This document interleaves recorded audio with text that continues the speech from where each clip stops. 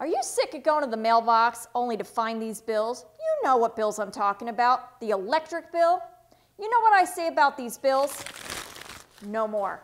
Hi, I'm Kat with AC Energy Boost, and I'm here to tell you about an amazing product I have. Let's face it, you've done everything you can. I mean, you've changed from your old light bulb to these new energy-efficient light bulbs.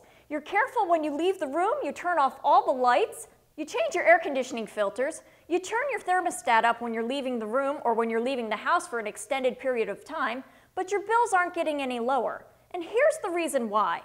Do you know that over 50% of your electricity use in your house is from your air conditioning unit? In the southern states, that can be as high as 80% of your electricity use. Many people feel that they can't lower this portion of your bill, but you can. It's easy, and I'm going to show you how. The answer's in this little bottle, AC Energy Boost. AC Energy Boost is a cleaning product for your air conditioner. It's 100% green, it's kid and pet friendly with no nasty solvents. When your air conditioner was brand new, it worked like magic. But over time, dust, dirt, pollen all get trapped inside of your coils. But this solution here leaves no residue and removes all of the grime. I'm going to show you now how we can easily apply it. First, you turn off the circuit breaker. Next, you will pull the disconnect. Then you will unscrew the cover and spray the outside and inside of the coils of the unit.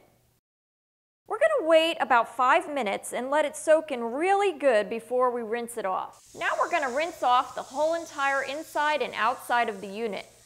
But that's not all. AC Energy Boost can be used to clean your window air conditioners, your mobile home air conditioners, your swimming pool and spa filters.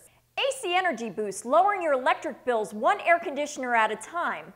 Buy some today. You'll be happy you did.